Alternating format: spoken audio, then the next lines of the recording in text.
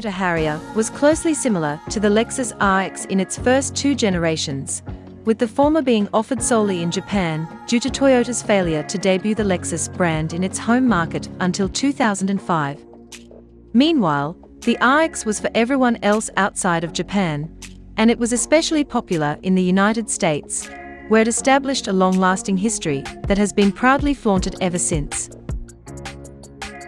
Despite the fact that the Harrier was not officially offered outside of Japan at the time, it was clearly popular, as seen by the amount of grey imports that made their way to other countries. Despite the fact that the Harrier was still in its second generation in 2008, the third generation RX had already become a standalone model. The new Harrier has a more distinctive exterior than its predecessor, and it drew quite a few eyes from passers-by during our time with it. Call it pareidolia, but when we looked at the SUV from the front, we got the impression that the designers were pretty serious about the whole bird of prey thing. The Harrier is named after the Eastern Marsh Harrier, also known as the Chuhi, which is unique to Japan.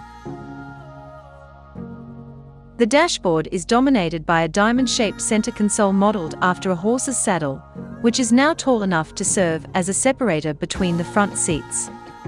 The dashboard and door cards include faux leather trim and stitching. A dimmable electrochromic panoramic glass roof and a computerized rearview mirror are among the novel features. No one expects the full 12.3-inch center touchscreen found in Japan, so the car makes do with an 8.0-inch screen with Apple CarPlay, Android Auto, and plenty of bezel.